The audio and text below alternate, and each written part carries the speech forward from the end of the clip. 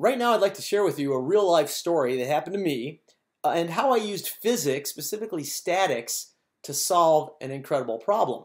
Now, the first thing I'd like to share though is that at one point I owned a 37-foot adventure travel school bus that I bought for $2,500 and completely refurbished so that I could take my 25 best friends across the country on several outdoor wilderness adventures. Now, I don't recommend doing this yourself unless you don't mind breaking down in the middle of nowhere with 25 people on board and having to figure out what to do with all of them.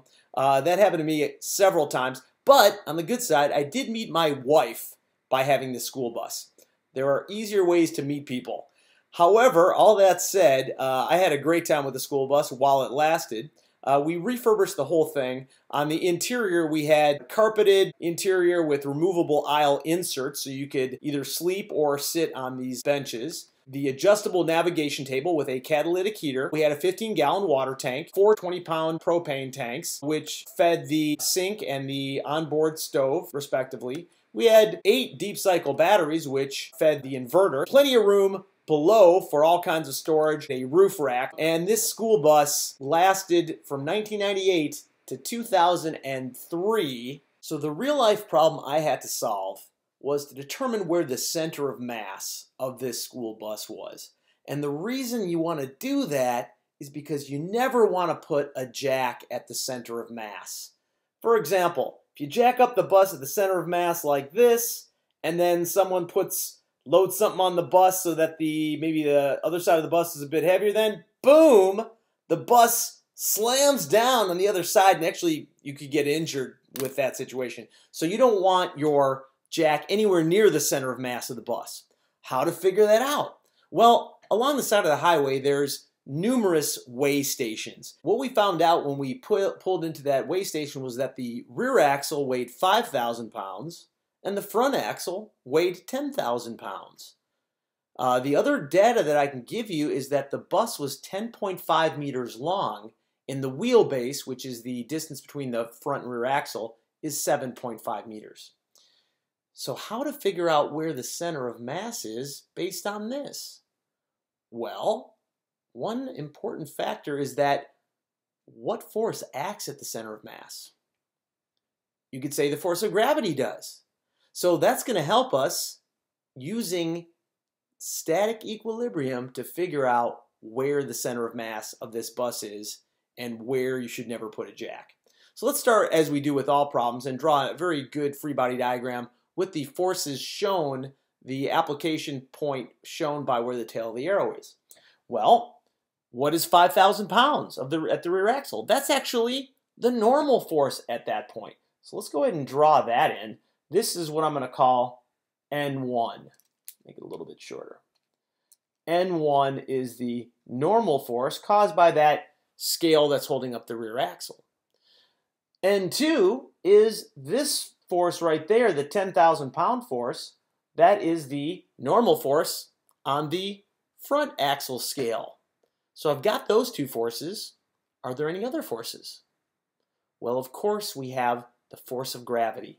Where's that going to act? At the center of mass, but I don't know where that is. I'm just going to pick a random point right here, and I'm just going to call that right there the CM. I don't know where that is, and I'll just say force of gravity acts right there. That is going to be mg. And I don't know where it is, so I'm just going to call this distance x from the this location here, right above the rear axle right there, to the center of mass. I don't know what that is. Now, I'm just going to call it x. What would I call this distance between the center of mass and the front axle? I don't want to introduce another variable, so I'm just going to call it 7.5 minus x. Right? Because we know the wheelbase is 7.5. All right, now let's pick a convenient axis to determine the where that center of mass is. I'm going to choose the rear axle. You could choose anywhere you want. I'm just going to happen to choose the rear axle. Well, that makes it convenient because the normal force 1, N1, exerts how much torque about that axis? 0. So that normal force 1 will not even be in my torque equation. What will? Well, the force of gravity will be in the torque equation, so will N2. Let's go ahead and see what those are going to be. I'm going to choose this direction counterclockwise for positive for around that rotational axis. And that'll make, in the y direction, that'll make up positive. And I'm going to arbitrarily pick to the left as positive for x. Let's go ahead and just start with our torque equation because that's usually a good place to start. Sometimes you can solve the whole problem just with that. And actually, this is no exception. So I'm just going to write the net torque about, and I've chosen that axis, star, about the star axis, is going to equal 0. And you get a point just for writing that. Now let's go ahead and get a little bit more specific about these torques. I'm just going to list all the possible torques.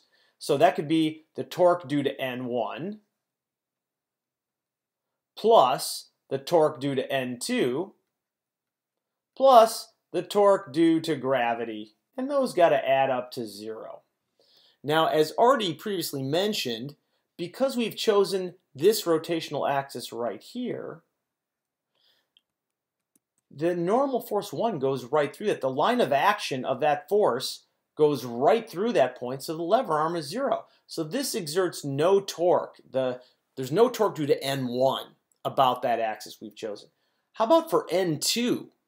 Well, here is the R value. From there to there, I don't know how high up off the ground that bus is. As it turns out, I don't need that. I just need the lever arm. I just need the shortest route of transportation from the line of action of N2 to the axis of rotation. So here is the lever arm. I'm going to call that D2, the lever arm for N2, which is acting right there. Again, all I got to do is just take the line of action of N2, which goes through like that, find the shortest route of transportation back to the axis of rotation. That's D2. In general, the torque can be calculated by dF. And in this situation, that is very specifically D2 times N2. But N2 we already know is 10,000 pounds. All right, there is our torque due to N2, and that is positive because it would cause that force alone would cause a counterclockwise rotation. Last that we have left is the torque due to gravity. Now let's try to figure out what our R value would be here. Our displacement from axis of rotation to point of force application is that, R for gravity. We don't know the height of the bus. Luckily, that doesn't matter. The lever arm comes to save us again. You see how important this lever arm is? So what's the lever arm for this force? Here's the line of action of this force. Goes all the way down that way and all the way up that way. What's the shortest route of transportation back to the axis of rotation? It's this. This is the lever arm, which I'm going to call D sub G. It's the lever arm for the force of gravity. Shortest route of transportation from line of action to axis of rotation. So, and this force would cause a clockwise rotation, so it's going to be negative torque, and that'll be dg times mg, which we don't know yet, but let's put down mg. And that is all the torques we have. That's going to add to 0. Now, still can't solve this quite yet, but it's going to be very simple. So now let's just get a little bit more specific here. D2, we already know. That's the wheelbase. The distance between front and rear axles is 7.5 meters. So I'm going to go ahead and just plug in some numbers here so you can see where I'm going with this. 7.5 meters times 10,000 pounds minus, what is dg? The lever arm for the force of gravity. Hey, that was the x that we originally stated as x. So that's just x, our unknown, and that's what we're trying to find out. How far from the rear axle is the center of mass, x. What is mg? Well, just by looking at this, we could set up a new equation, the net force in the y direction, but we can actually, let's cut that short and just look at it and figure out what is mg. Well, the upward forces are 5,000 pounds at the rear axle, 10,000 pounds at the front axle, and mg down, those all have to add to 0. So mg must be 15,000 pounds. If you don't see that immediately, you can just go ahead and do your net force in the y direction equals 0, and you'll find that, what mg is. And that adds up to 0. Notice our only unknown is what we're trying to find, where the center of mass is. And just by solving for that, notice that the pounds will cancel out, leaving your x in meters, and it will tell us where not to put a jack. In fact, just don't put a jack wherever you find that value. No jack here. Put a sign on your school bus that says do not place jack here, because that makes it very unstable. A little bit of extra mass will cause it to flip the other way. All right, that's all we have. And hopefully you realize now that this is very, very easy stuff, but you got to review the stuff we did before. All the torques, all the angular kinematics, all that stuff, lever arm especially. Review all that stuff so you can be successful with this. Other than that, it's always net force in the x direction equals 0, net force in the y direction equals 0, and net torque equals 0, and you can solve any of these static equilibrium problems. All right, have fun, and I'll see you in the next video.